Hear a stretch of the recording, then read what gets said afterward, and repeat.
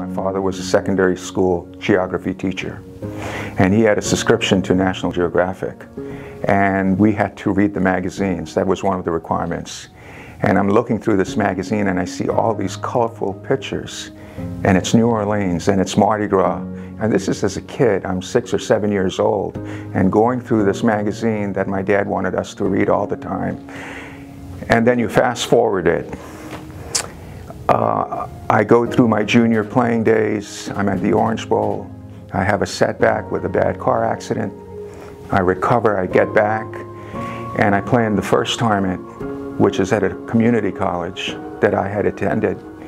And it was a huge event, actually, but this is a year and a half later, and it's the Vespa Bianchi, tennis championships. It's a big event, and I ended up winning the tournament.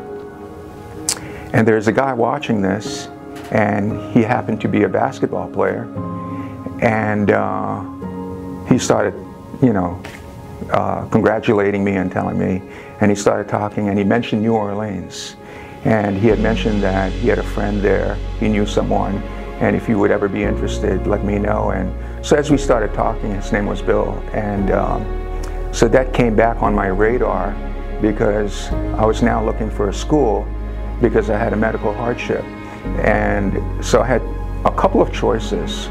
So I wrote to the coach at the University of New Orleans, Bob Hanley, and he responded, and I told him, and he had recognized that I'd won a few tournaments. So he flew me in, came to New Orleans, played there number one. His number one recruit was a local kid, Corey Clark, and he was ranked in the South. I came here, it was extremely hot in the summertime. I ended up beating him. He takes me out to dinner that night. Then we go to the French Quarter. Then he offered me a full scholarship. And basically, I knew where I was coming. The first match of the season, so you have to understand the mentality I had. We had practice from 2 to 5. And then I started practice again for myself. I would always be running on the lakefront. My conditioning was always, in my mind, it had to be more than what someone else did. It never stopped. I had success as a junior. So when I came here, the players that were here at the same time with me were all talking about this new kid. We were going to play South Alabama, the first match. And this kid was a Davis Cup player. And I sat in that van, everything was blocked out. And I'm thinking, I'm going to play this guy. And I had thought to myself that I'm going to have a challenge. But when I went out there, played him, and I won that first match 6-2, 6-love, I think there was such a silence in the van. We had just lost to them.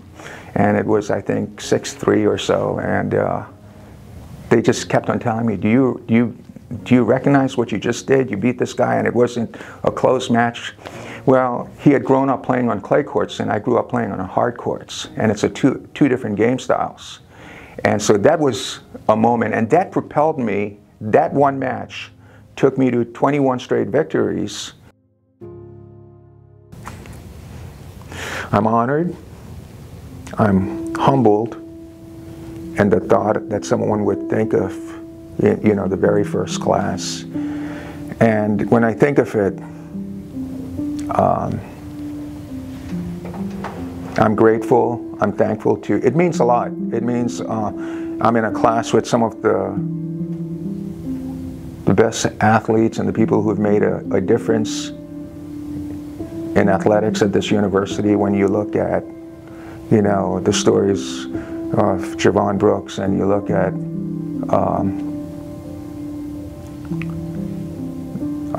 Irving, and you look at the athletes who are being recognized, and you're in the same class as they are. It's, I'm honored, and I'm grateful for being recognized.